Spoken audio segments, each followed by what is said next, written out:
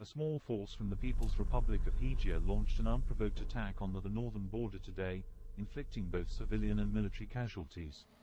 The focus of this brutal attack was a small military outpost situated 2 miles from the Nigerian border, near the small village of Chal and residential complex N18.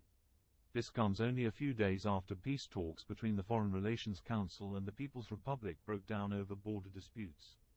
Confederation troops were quick to respond to the attack, swiftly repelling